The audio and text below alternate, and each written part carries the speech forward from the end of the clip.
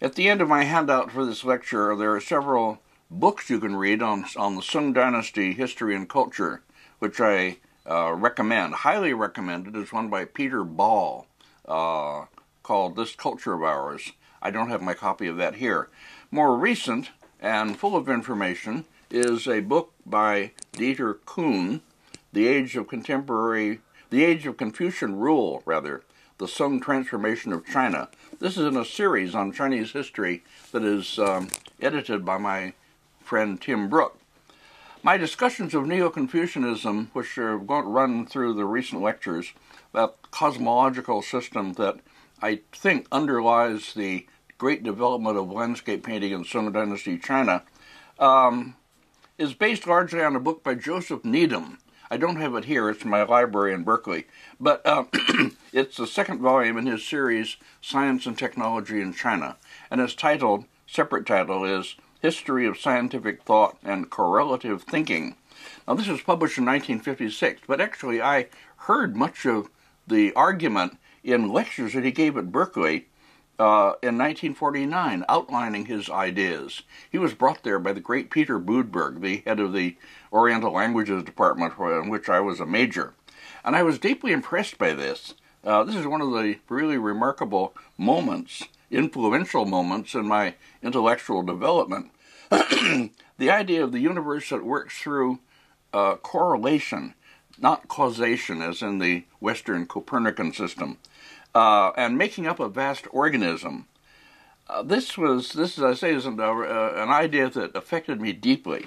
Joseph Needham, was struck by the resemblance, the relationship between this idea, this ancient Chinese idea, and recent Western scientific thinking.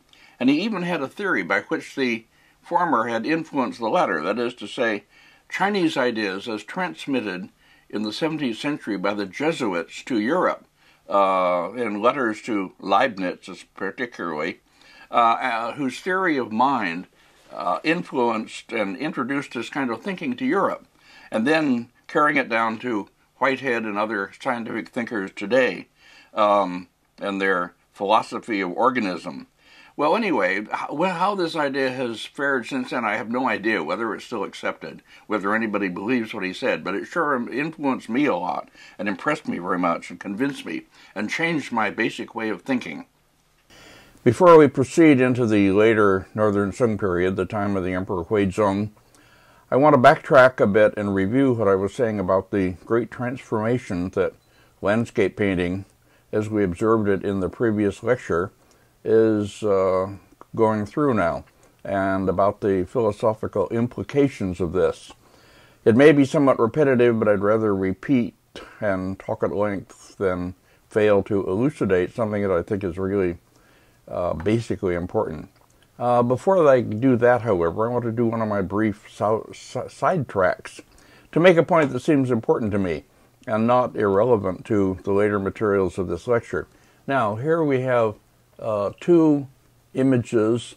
On the left, a painting by, it's actually an a 17th century master named Hung Ran, one of the great individualist masters of that period, who becomes a Buddhist monk on the fall of the Ming and so forth, and becomes a great master. Anyway, Hung Ran in his early period, as seen here, is like other people in the Anhui school, is painting in a linear manner, that is a manner of painting reduced without any washes or texture or color or any of that, just to line, and very angular.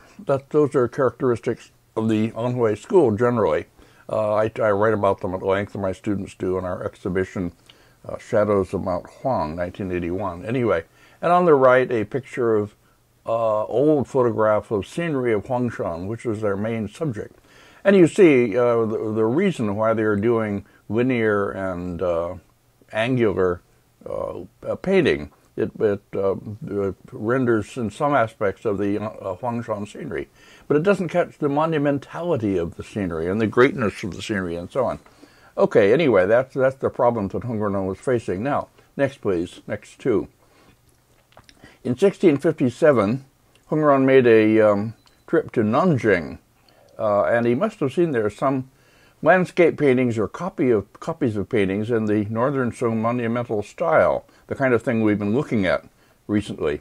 And he does an album leaf, which is on the left, and he inscribes it with the date and saying that he's in Nanjing and so forth. And then he paints a picture of a rocky bluff, I guess you would say. I've done a diagram of it, which is on the right, showing the nature of this bluff. Now, what he has learned is how to render a landscape form with great volume and in line, without much of texturing and so on. And this is done, as you know, from what we are talking about, Yan Wen Gui and Fan Quan and so on, by rendering the upper face of the form slanting toward us so you can read it going back, and rendering the front face and then the side face also receding line by line, sort of. We've seen this in the landscapes of Yan Wen Gui and Fan Quan and others. Okay, now Hongrun next, please. Here are the painting by Yan Wen Gui that we saw in the last lecture, and a detail from, just to remind you how this style was done. Now, Hongrun learns this, as I say, as you see in his album leaf, and puts it to marvelous use in a landscape of his done sometime after that. Now on the screen, next please, a great painting called Coming of Autumn, felt to be his masterwork, now in the Honolulu Art Academy. We had this in our, not only had it in our 1981 show, Shadows of Mount Huang, it was the absolute knockout of the show on the opening night. People clustered around it. The chronicler, the San Francisco Chronicle reviewer, Alan Temko, came and wildly went for this painting and reproduced it with his very, very favorable review and so on. We could only show it for a few days, unfortunately. They would only lend it, and after that we had to replace it with a full-size reproduction. But at any rate, as I say, it was the knockout. Now, the point I always made using this is that the radical thing in itself is relatively easy to do in art. Older painters of the Anhui school and contemporaries of Hongrun were already painting even more radically reduced and geometricized landscape paintings. But their works are interesting but unimpressive generally, and not much regarded today. Whereas the great masterwork of the whole school is this one, in which Hongrun combines the radically new with what you might call the supportively old, for an achievement that goes beyond, far beyond innovation and what used to be called the shock of the new and so on.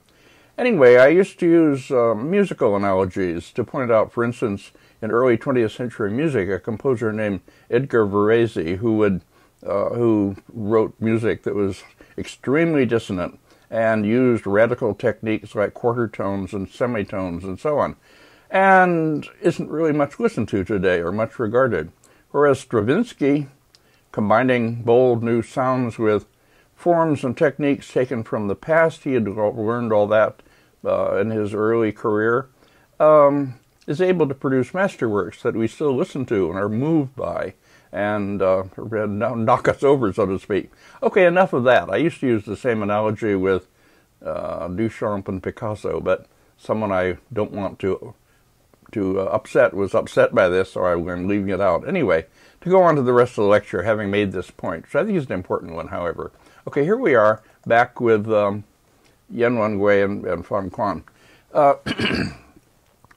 was saying before, and I'll say it again, Neo-Confucian philosophy in the northern and early southern Song, it takes from Taoism the idea of an organic conception of the universe. The universe is a great organism.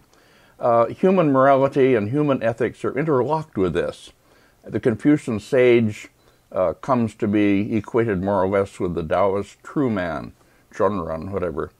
Now, within this order, purposeful action upsets the order. Human agents acting out concerns of their own on the world are upsetting. The Taoists spoke of non-action, Wu Wei. Confucianists spoke of no action that was motivated by self-interest. And this somehow is carried over into painting. The cosmos in this conception begins as amorphous. Qi, a great gaseous, whatever substance. Changes go through it. Changes, transformation. Transformation equals creation, 造化 in the Chinese system. Creation without any volition. There is no God behind it. So this is the way it's going to be, as our religion has it. The Taoists, like the Chan Buddhists, tried to break free of objectification of the outer world, emphasizing inner experience, and emphasizing experience of the self as a part of that world, and a world as part of the self, a continuous field, so to speak. Not subjective or individualistic, that would come later in Chinese art. Certainly not the imposition of any will or feelings on nature. And of course this is followed up very much in Chan Buddhism. In the Taoist stories, craftsmen, the makers of wheels and so on, carvers, a butcher, the craftsmen are unconscious of their actions. They transform their materials, but not purposefully. And the artist in this conception was supposed to do the same. He uses the materials around him in an artistic mode, in a proper state of detachment. The artist recreates things that are part of his experience in terms of his understanding of it. So the order that he perceives in the world is the order that inspires his paintings. But it's not a man-made pattern. It's not schemata in a sense. Nature in this system creates without volition, and the artist has to do the same. A rock created by nature will always, more or less by definition, look natural, whereas one painted by an artist won't look natural unless he has attained this state, and it's the most difficult thing to do, really. Well, landscape painting, let's go on to the next, please, show these slides as I talk. Landscape painting becomes a mode of expressing this understanding and this sense of order. It becomes iconic, just as Buddhist painting is iconic in Buddhism, in that it embodies a kind of enlightenment, a state of being toward which one strives. Now, we can't prove that this was going on in the mind of Yan Wengui or Fan Quan, but I believe it's pretty clear that it underlies this great development in landscape painting. The paintings of Yan Wengui and Fan Quan and the others are stable, they're rocky, the parts of the painting are locked firmly together. These are worlds that are universal in character, complete in themselves. You don't have any sense of wanting to go beyond them or see anything outside them. There's no suggestion, as in some 10th century paintings that I showed in an earlier lecture, suggestion of hidden spaces or pockets of space to be explored visually. Everything is presented frontally, fully visible. The composition is complete and all organized very much within the frame. And all this, as I say, I think accords with Neo-Confucian cosmology and the idea of spiritual ascent, which I pointed out in these paintings, moving from the worldly, the mundane, up to some spiritual level where we see temples, and then beyond that to pure nature. These are fitted into the composition as a kind of implicit narrative. I forgot to point out when I was talking about this in previous lectures that one can read that narrative in poetic form. For instance, in a poem titled The Temple by Bo Zhi, the great Tang poet, translated by Arthur Whaley in his book The Temple and Other Poems, page 103 following. I have a copy of this I used to bring to class and read. Anyway, that very nicely lays out the kind of narrative that I think is implicit in these paintings. Okay, the next, please. Here, going back to the Guoxi painting, 1072. Guoxi has a lot in common with these, as we saw, but he's also profoundly different in other ways. For one thing, there's a specific season in the title. Guoxi's essay, Lin Chuan Gaozhi, or Gaozhi Ji, stresses this aspect of natural phenomena. Also, that is seasonal change, times of day, weather conditions, all of that. And he likens these and relates them to human feelings. That's very important. One responds to the paintings somewhat according to these changes that correspond to human feelings. Anyway, the forms in the painting, as I pointed out, are unstable, undergoing some kind of great transformation, erosion. Mists contribute a lot to this. And yet the painting keeps this quality of universality and permanence in a way. In this it differs from earlier painting. We saw paintings attributed to Zhang Shen, the Ming-Huang Journey, Zhao Gan, and so forth. None of them had this quality. But the fact that Guoxi wrote his essay at all, and that it was transcribed and annotated by his son Guosi, who held a position as a government official, means that Guoxi was more self-conscious than previous major painters had been, was moving into the persona of the literate, cultivated painter. And that's a major new development in his period, as we'll see in what follows in the rest of this lecture, for which this is a long introduction. Okay, next please. Now, here are slides of the Wu family shrines from the Han Dynasty, the late Han Dynasty. I put them on only briefly. I didn't really discuss them seriously in my second lecture. But anyway, looking back at those, the Han period, these works in the Han period were an art of a highly sophisticated men, a group of men, and done for a sophisticated audience. Men who aspired to government positions. These are pictures that drew on the past, on esoteric literature, and so on. They were definitely not just the simple pictorial art of their time. So they required some cultivation in the viewer for full appreciation. And now in the Northern Sung, something similar happens in painting, but more sweeping. Painting is in effect taken over by this classically educated elite who were the aspirers to official position and who made up the bureaucracy through all the levels, from the local and provincial up to those who were advising the emperor. It was a system that in principle allows men to gain position through merit, and it replaces a system of hereditary aristocracy. David Johnson of our history department in Berkeley wrote about this in his dissertation, and Peter Ball in this wonderful book, This Culture of Ours, B-O-L, Harvard, write about it now.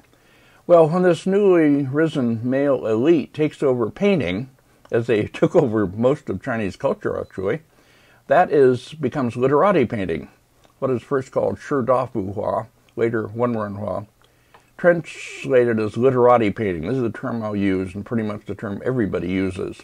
Literati, plural, by the way. A person is not a literati, he is a literatus, which is the singular. Okay, never mind. Now, the next two, please. Here are two literati paintings that we'll see later as we proceed. I won't identify them now, but just put them on to look at. When I was just beginning my study of Chinese painting, Nelson Wu, my senior and teaching at Yale, was giving lectures in New York, which I attended, and he talked about primary forms versus cultivated forms. Primary forms being an older, simpler painting, and cultivated forms being new literati painting with certain intellectual ideals behind them. This distinction is what he was talking about, the one I'm bringing out now, although he was talking about a much later period, 15th to 17th century, and the great scholar, artist, critic Deng Qichang was his main subject. In other words, the artist is not presenting raw sensory data, but data as filtered through an organizing mind. There's an essay by Victoria Kontag, a mysterious and marvelous German scholar whom I met and talked with at one point. Anyway, she writes about how the Confucian mode of organizing raw sensory data is somehow reflected in painting. And it's a very important essay. It's in the archives of the Chinese Art Society of America, volume 6 for 1952. Very much worth reading, although it's difficult. Well, anyway, this new way of thinking about painting made the old-fashioned, simply representational kind of painting, well, it was not really simple, but it could be presented as that, made it seem unsophisticated and naive and low class. And as I will point out talking about it, the people who argued this way had a rhetorical advantage over the others, who really didn't have many strong spokesmen at all. This whole movement, anyway, arises in the late Northern Sung period, continues about weaker through the Southern Sung, and then, the next two, please. And then in the early Yuan dynasty, this is an early work, early Yuan literatus painting by Zhao Mengfu, great master of that time, dated 1296. I won't talk about it. And then in the early Yuan, these literati painters come more prominently to the fore, and in effect take over painting, more or less for the rest of its history. The opposition had no spokesman, almost by definition again. They had no access to the intellectual debate, that is, so there wasn't any. And representational painting is pretty much discredited for the rest of the history of Chinese painting. This is outside our subject, really, but I wanted to get it down before proceeding. Fortunately, painting that continues the old tradition of high workmanship, refined imagery, and so on, continues in the Southern Sung Academy, and a great deal more of other painting in the Southern Sung period, the 12th, 13th centuries, which will be the subject of the later lectures, which will make up the second part of this series. Here are two Southern Sung paintings. I won't identify them, but they are good examples of painting as it is preserved in Japan. As we'll see, much of the best of this painting, Zen or Chan or Zen painting included, is preserved only in Japan. It was imported there from the 13th, 14th century and 12th, 13th, 14th century by monks and rulers who were not so dominated by Chinese literati tastes. And they saved it for us, thank God, in some large part. We wouldn't have it otherwise. What we call Chan or Zen Buddhist painting was virtually wiped out in China, looked upon as not worth saving, and heavily criticized, as I'll talk about when we come to it, but was preserved, thank God, in Japan, in great examples. And great examples that many Chinese connoisseurs, I'm sorry to say, still look at and say, bad brushwork, we were right in not keeping it. My good friend, much admired friend C.C. Wang was that way. Anyway, where I stand on this matter myself will be clear from this speech and from my treatment of the painting of the Southern Sung in the series of lectures on this will make up part 2 of this series. Now, okay, finally, bringing back the painting by Li Gongnian. This is a signed work from the time of transition, which I put on at the end of the previous lecture. The Emperor Huizong's catalog writes of him, quote, "The scenes he composes are rich in clouds and mist, and have the indefinable aura of real landscape," end quote.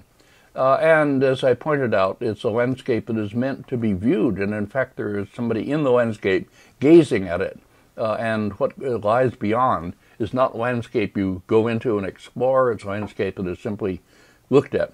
Well, all this, I think, somehow falls together. A whole set of circumstances that are new in the later 11th, early 12th century on the one hand, and painting of the time on the other hand. I don't mean in causal terms. This on the one hand made that, and on the other hand happen. Something made something happen. In an earlier lecture I used Joseph Needham's distinction between Aristotelian and Chinese organic universes. The Aristotelian being cause and effect, the organic one in which things somehow move in a mysterious harmony, nothing particularly causing something else. Harmony one can only try to be in harmony with, and so on.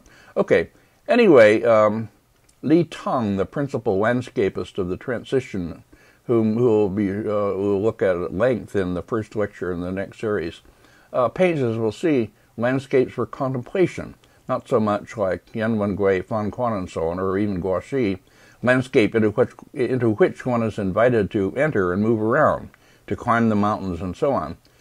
Landscape paintings are done, that are mainly to be gazed at, to be absorbed as a particular view of one corner of nature. The Emperor Huizong's insistence on poetic content in paintings is another aspect of this. Painting portrays, that is, a conception in the mind, not the world outside. Okay, Southern Sung landscape, as we'll see, the best of it will be devoted more and more to capturing, in paintings, capturing images that represent perceptions of landscape as one actually perceives it, that is, instead of a quasi-rational knowing of the world. In other words, in philosophy, the investigation of things gives way to the school of mind and everything that follows afterwards. The first artist we take up now is an artist named Zhao Lingrang, active around 1070 to 1100. Now, we've considered before painters who were not full-time professional artists, that is, Gu Kaizhi way back, who was some kind of an official beside being a painter, Wang Wei, who was a high official in the Tang Dynasty, maybe Dongyuan in the 5 dynasties, who may have been an official, Anyway, now we have another who's not, however, a government official, but rather a member of the Sung imperial family. Zhao Lingrang was a fifth-generation descendant of the founder of the Sung, Sung Taizu. He grew up in a court environment. He was educated in the classics. He collected old paintings himself and calligraphy. And as a painter, he worked in more than one style or manner. This is something new. Huizheng's catalog, the Shuanhe Huapu, writes about him that his paintings, quote, represent shady groves in a misty atmosphere with ducks and geese. They have an air of quiet repose, end quote. Well, it was said of Zhao Lingrang that he always painted only the scenery he could see around the capital because members of the royal family imperial family were forbidden to travel far. He couldn't go off and visit the great mountains of China as others could. So he painted these quiet scenes, such as you might see around the capital. Actually, what he painted were rather rural or scenes of people living in nature. And he also did landscapes in an archaistic blue and green manner. We know this from text. We don't have any safe examples known. Okay, the first picture we're going to look at is by him, accepted as by him, a painting dated 1100, a hand scroll, ink and colors on silk in the Boston Museum of Fine Arts, river landscape with willows and cottages. This scroll was owned by the artist living in Taiwan, Wang Shen, who was among the sort of collector-dealer beside being a painter, as so many were. Any good big painter in China is likely to be also a collector and somehow a dealer, like C.C. Wang and Zhang Dechen and the rest of them. Wang Shen, anyway, I never liked him much as a painter. He orthodox landscapist, famous for having taught Madame Zhang how to paint and so on. And as I say, I used to visit him and look at the paintings he had for sale and things he owned and so on. This scroll he apparently got by not very admirable means from a woman student of his who had brought it from China. And he somehow got it away from her and then sold it for a big price to the Boston Museum of Fine Arts. So went the story. Well, scandalous stories all associated with paintings, and I only report them as I heard them. At any rate, the painting is a wonderful painting, and nothing, having been owned by Wang Shen has nothing against it, for goodness sakes. Former Imperial Manchu Imperial Collection, Imperial seals all over it, and so on. Okay, I don't have a slide of the first section as such that includes the opening. I do, however, have a detail of the opening, and I'll put that at the right beside the second section as I have it, and talk about them. Okay, it opens, as you see, with a slope of earth coming down. This is an old convention. We saw it in the scroll ascribed to Xu Daoning and so on. And then behind that, a group of houses, thatched houses. This is that very bucolic character that the whole painting has. The idea of living in nature, away from the busy noise and so on of the human world, and all the contaminations of human society, and living in quiet and with simple people, etc. And several houses, paths leading from two of them and leading off to the left, and that, of course, will continue. A fence, some kind of a drying thing leaning against one of the houses, and then the leafy trees with birds in them. I have other details later which will show that better, so I won't speak about that, except way up the top you see a whole cluster of little birds. You like to paint little birds, and you'll see a number of them throughout the scroll. Now, in the first section, as I have here, the path continues behind or between two willow trees, and then it continues over a bridge and continues on, as we'll see. And then in the upper left, we have the beginning of a very a motif that is associated so closely with Zhao Lingrang that you cannot see it without immediately thinking of him. I'll speak about that in a minute. Now the willow trees, I think I have a detail of that. Yes, here we go. A willow.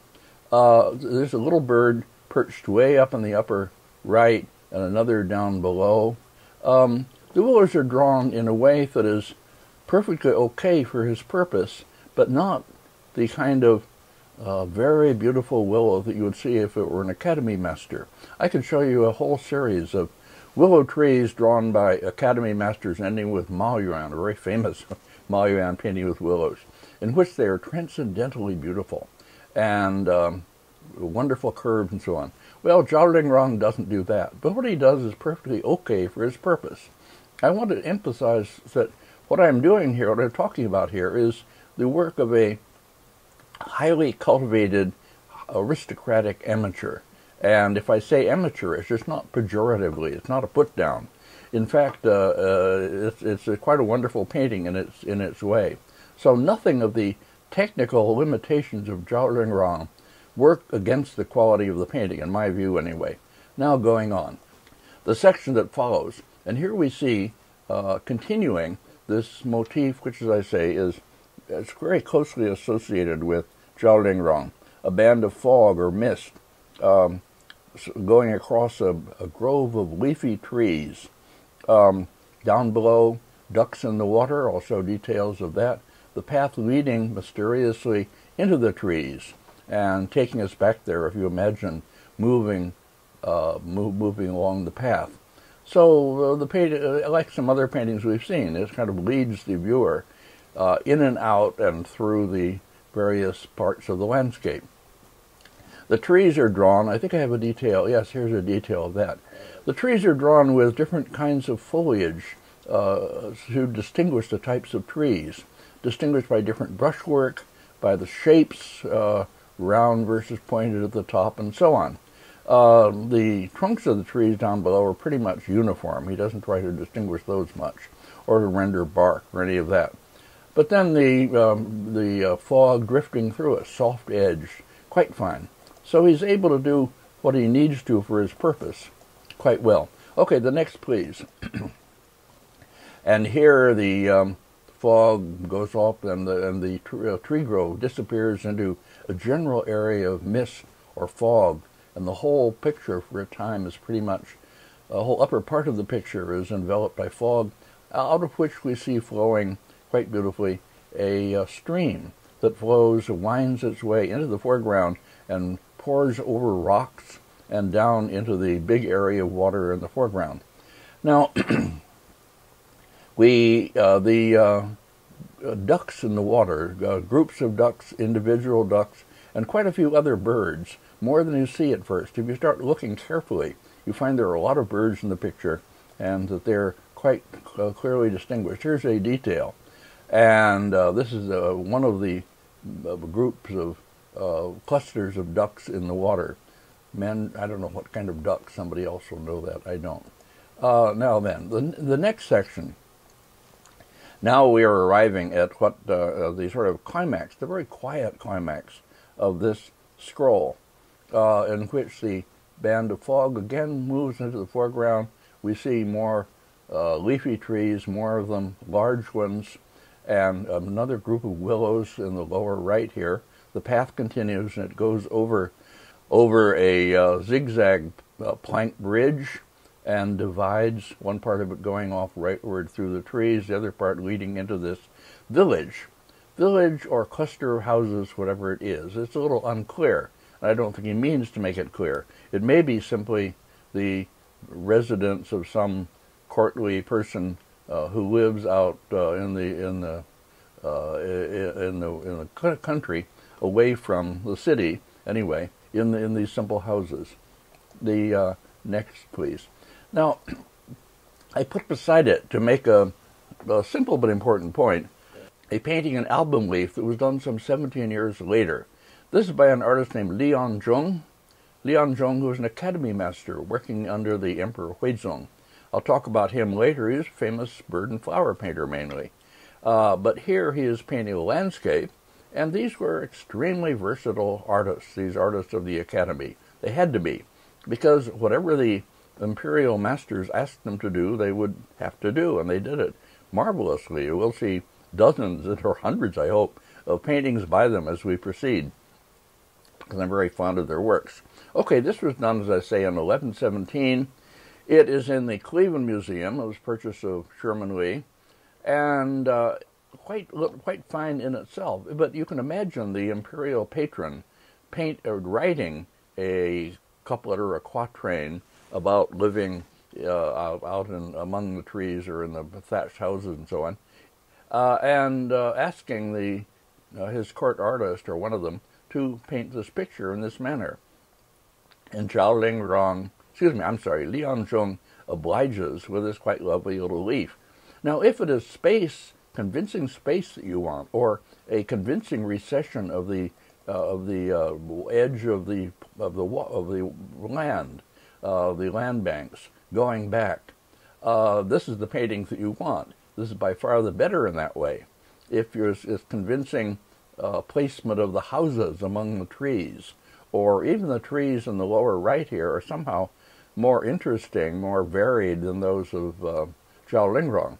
On the other hand, this is a much lesser painting, and if I emphasize this again, if I speak of Zhao Lingrang's as being amateurish, it's in the sense of a very poetic kind of amateurism.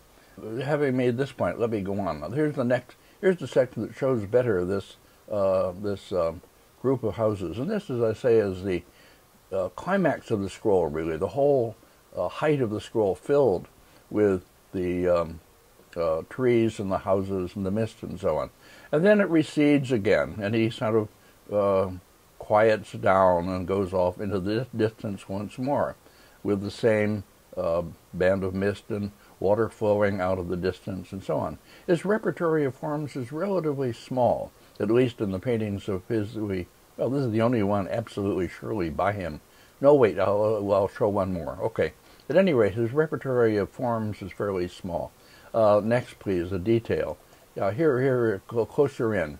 He can draw the houses pretty well enough for his purpose. He does the trees, as I say, quite beautifully, and he likes these birds. He must have been a bird watcher, I suppose, because he, interestingly, is able to show the different birds. Here, in another detail, the cluster of houses and trees, all fairly flat, not really much space. Another kind of artist, a professional artist, would have made space between the trees and the houses, or between the houses themselves, or whatever. Zhao Lingrang doesn't attempt to do that. It's pattern, mainly. Flat pattern, but very moving somehow. And here, next please, a detail of the edge of the water. And you not only see the cluster of ducks, another in the lower left here, mandarin ducks I suppose they are, but also two white, larger birds in the lower right, egrets of some kind, snowy egrets maybe, I'm not sure, I'm not a bird watcher exactly. But anyway, quite an interesting and varied presentation of birds in the landscape, in the trees and in the water. The next, please.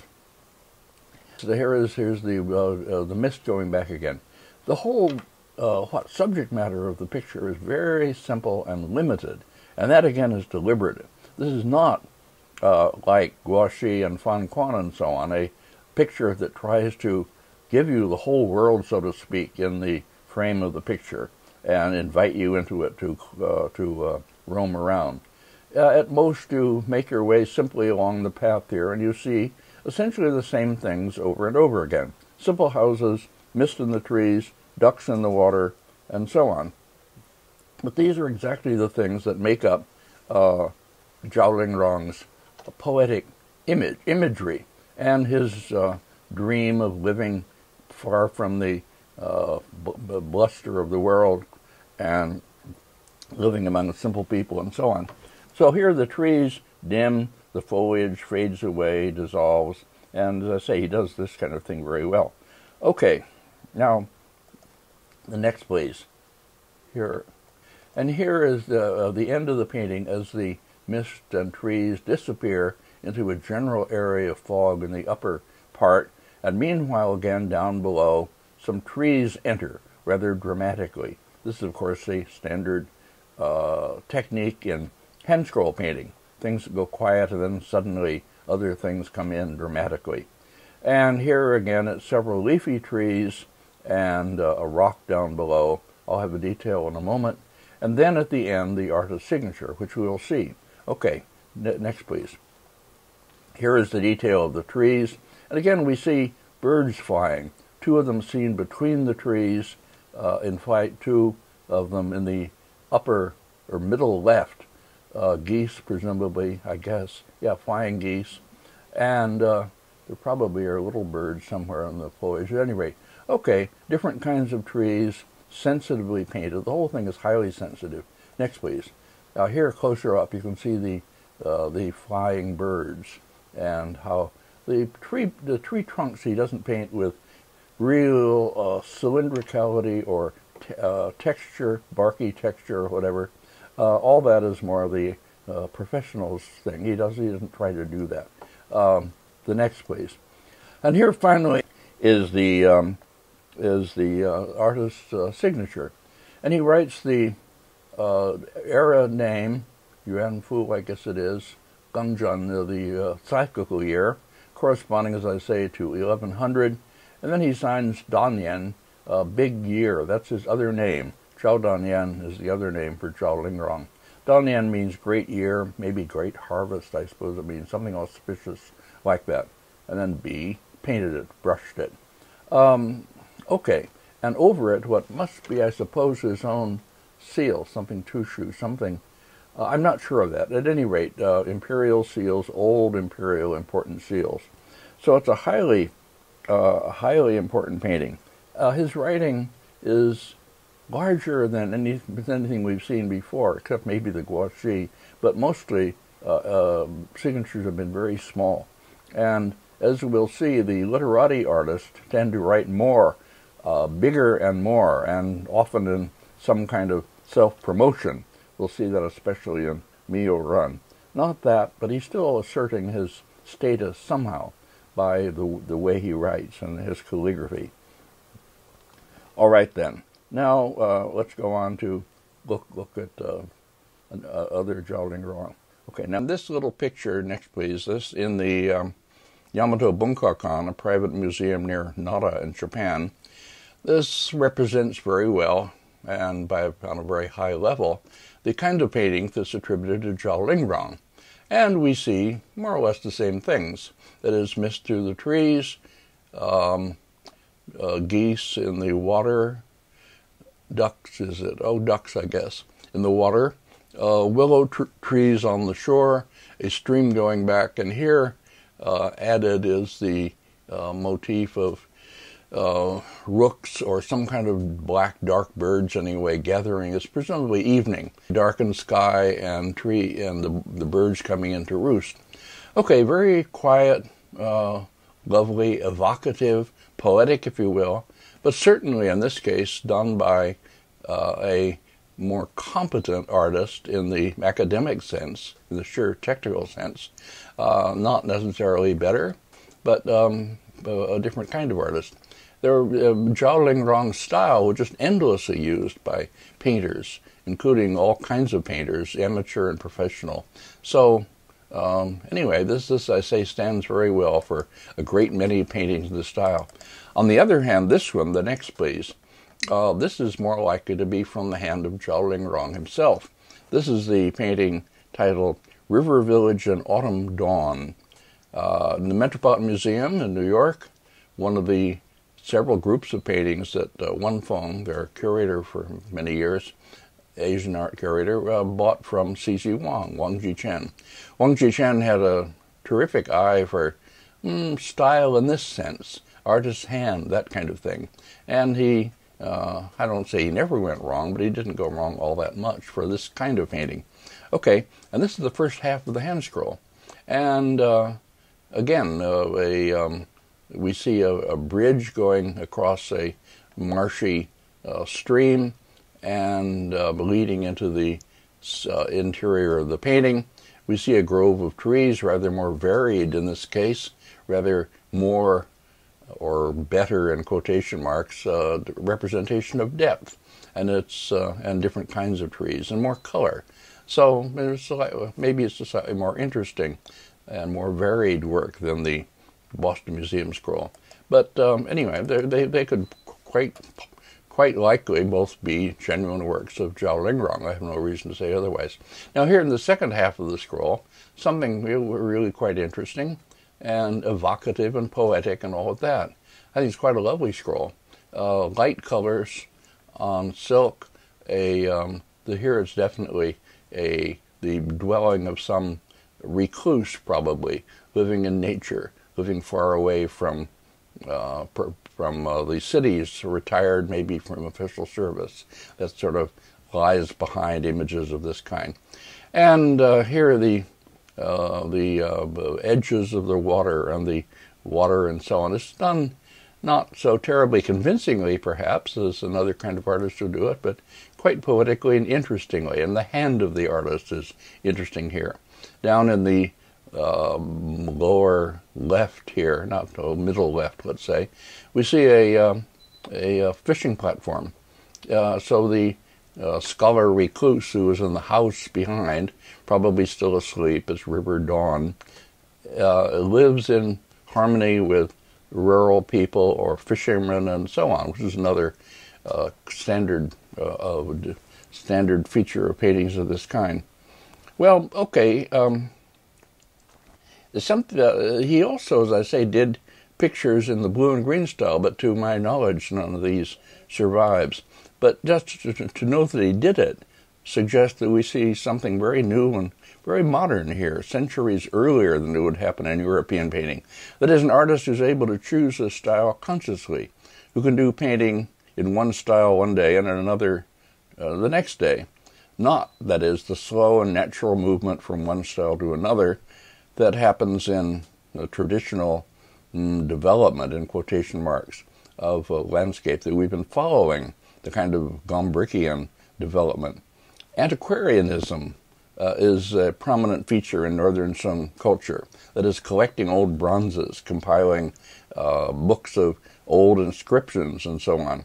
And the style consciousness that goes with antiquarianism and collecting now it comes to affect the production of paintings, in which the choices of styles becomes an important element. Styles intellectually chosen or chosen by someone who is also a connoisseur. Connoisseurship, that is feeding into art history.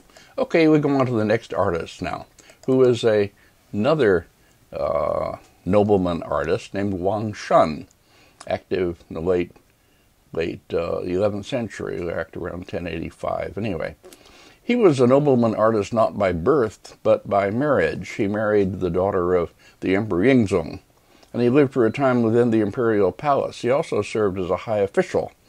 He was an important collector. Artists we'll see later, Su Shi, Mi Fu, Li Gongwen, all knew him and praised him and so forth. They wrote about each other quite a lot. There's a lot of writing about this kind of painting. Suddenly we have a huge literature. I translated some of it. Susan Bush has translated a lot of it. Other people have. Okay. About the landscape painting of Wang Shen, a 12th century writer named Deng Chun writes this, quote, "He followed Li Cheng's method, but he also used the gold and green coloring," end quote. Gold and green is more or less the same as what I'm calling blue and green. They sometimes use gold, but anyway, that is the archaistic, colorful style, line and color style. So, like Zhao Lingrang, that is, Wang Shen used different styles at different times, not like the traditional artist who inherits a style that, so to speak, belongs to his local tradition.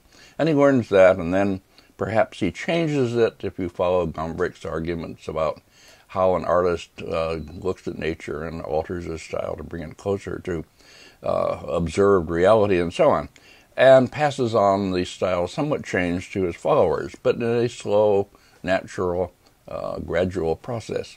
Anyway, here's a painting then, ascribed to him I think quite likely by Wang Shen. The writing in the upper right here appears to be, I don't know, maybe it's the Emperor Huizong's writing. Anyway, maybe some imperial script, and to be taken very seriously.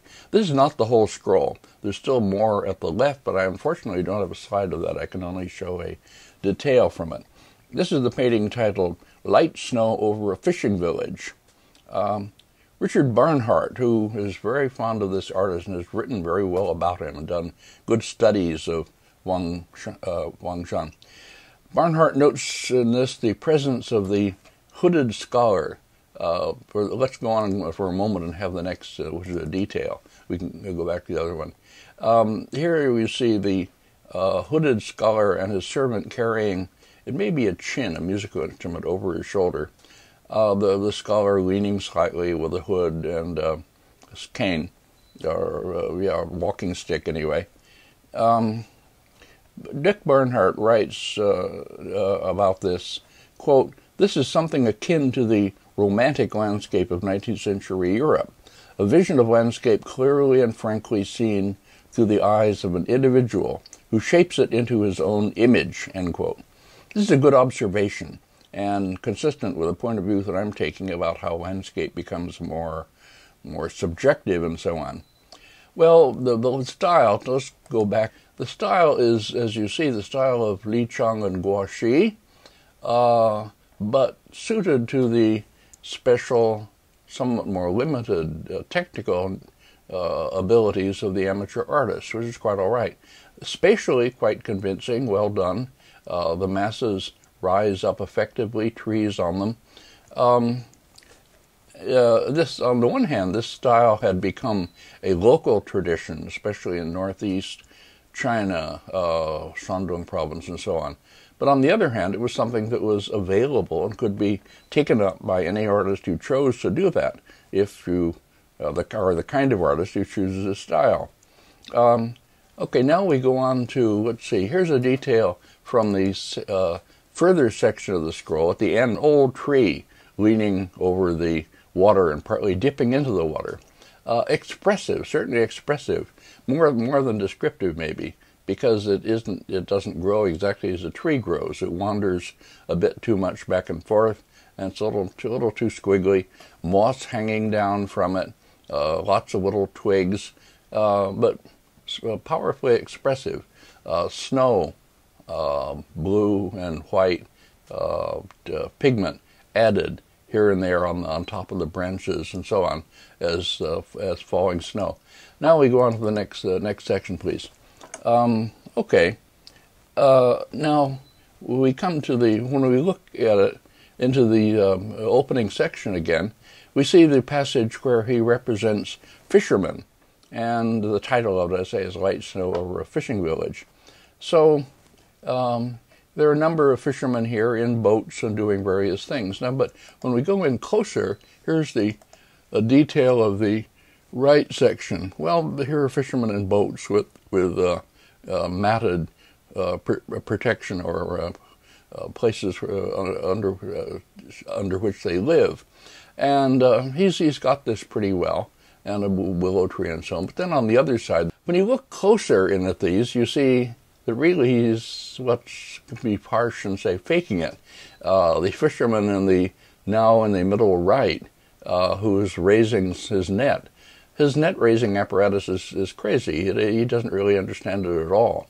I'm not going to bring back Zhao Lingrang's painting and show how they really looked, but this isn't it, believe me. He's got the fulcrum that he's supposed to raise it by. There are two of them really, and one of them is based across the stream. I don't know what the painter really is up to. Anyway, the painter isn't really trying to get it right, and the poor guy is pulling on the rope, and the whole thing is not really going to work if he tries to do it that way. Okay, but this was not a painter who was trying to report really on the lives of fishermen. On the contrary, he's too rich and aristocratic and busy to spend time among the fishermen in the way Zhao Gan and others did, or to master the skills for depicting their lives. That isn't really the point. So we can't take this too seriously in that way as a representation of fishermen. Well, let's go on anyway. Now the next painting of Wang Shen, the other one extant, again a very fine and generally accepted painting, is this one. Here's the whole thing. And this is titled "Serried Hills Over a Misty River." It's in the Shanghai Museum this time.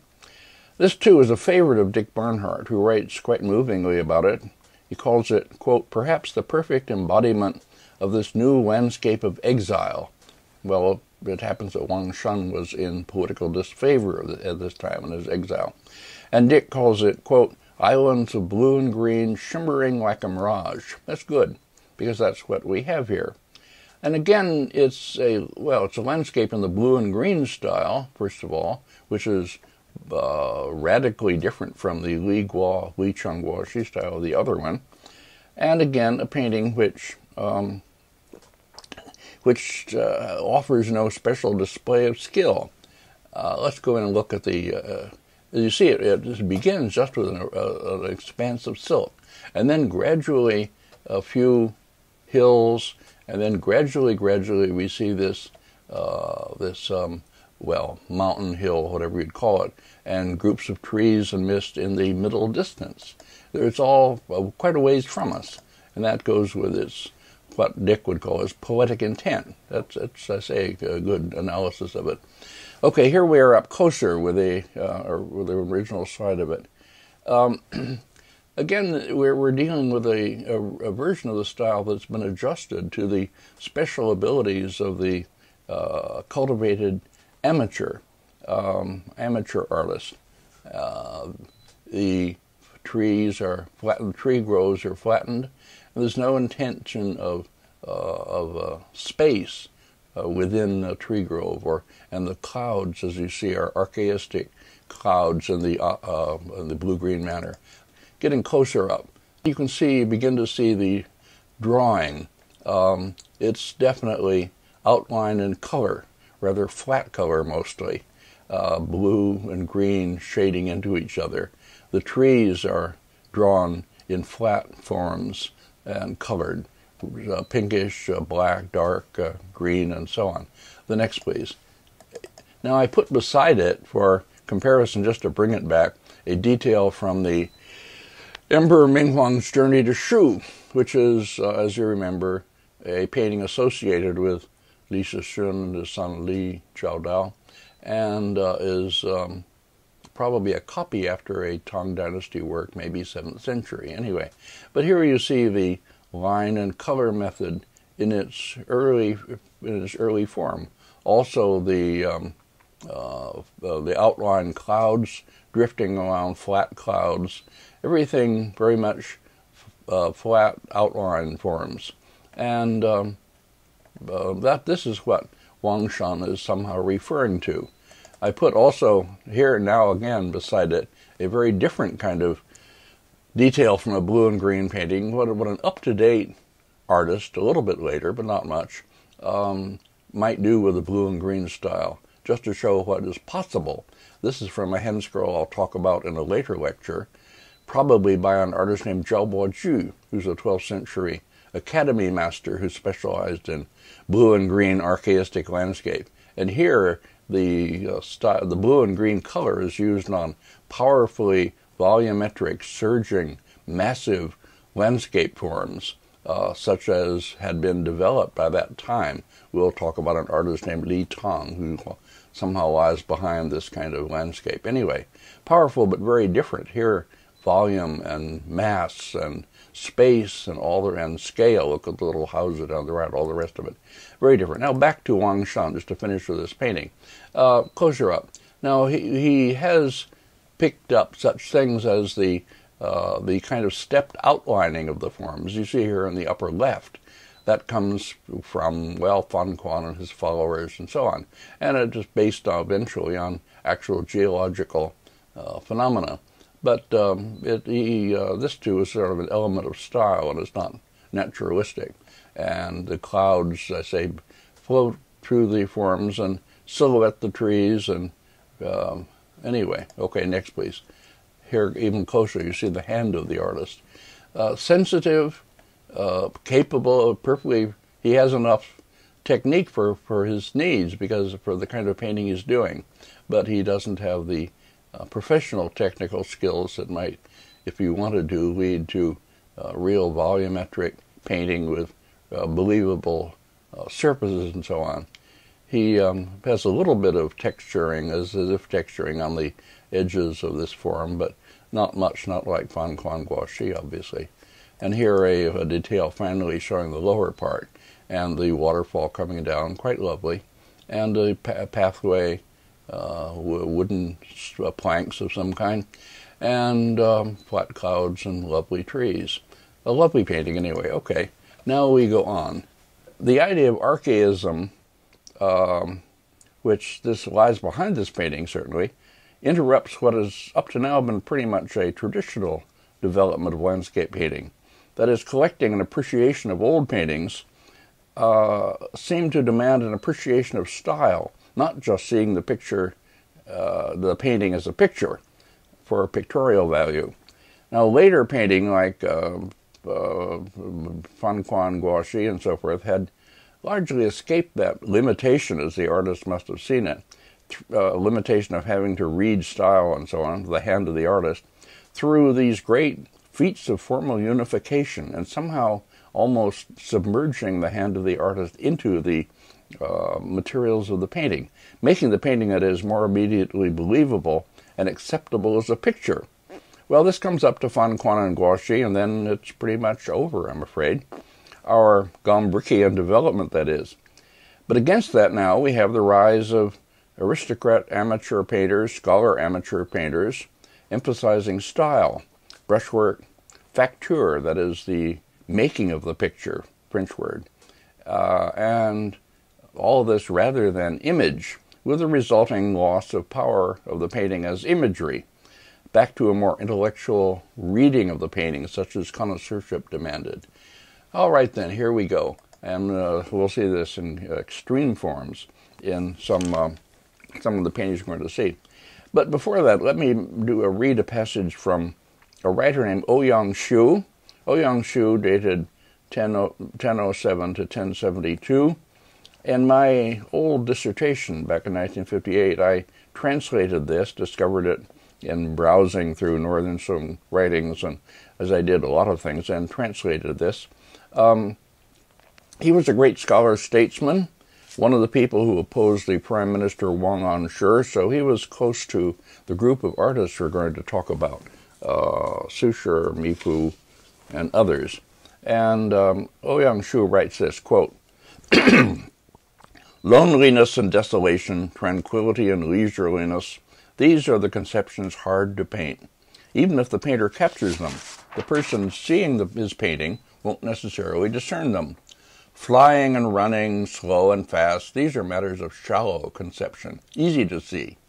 But quiet and peace, awesome stillness, feelings of a remote flavor, it is more difficult to give form to these.